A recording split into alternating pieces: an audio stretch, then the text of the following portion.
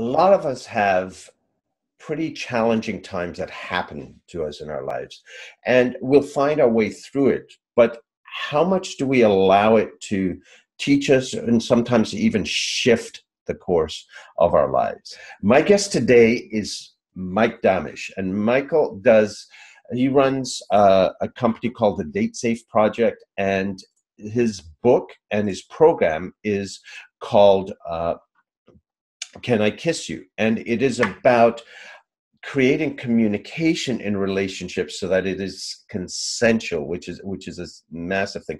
And when that speaker was speaking, it really hit me.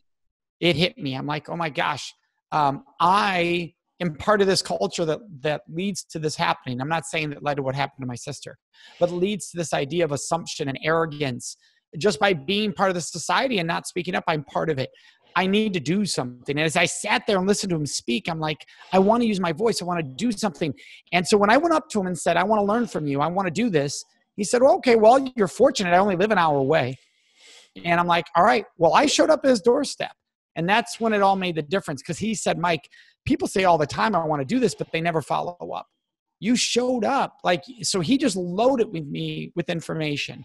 And I started writing this speech for myself, somewhat based on what he had taught me, somewhat based on this other information he gave me and my own insights. And I started speaking out. And I went to that classroom with that teacher that trusted me, Judy Farrell. I'm still friends with her to this day because we stay in touch. She's a huge supporter of the work that we do. And when I got done in her classroom, she looked at me in the eyes and said, Mike, you should be doing this in schools all over. The light bulb went off. The light bulb went, wait a second. This doesn't have to be something I can only do maybe once in a classroom or something that I get to do every now and then. Maybe this is a mission I can follow. This is a journey I can follow.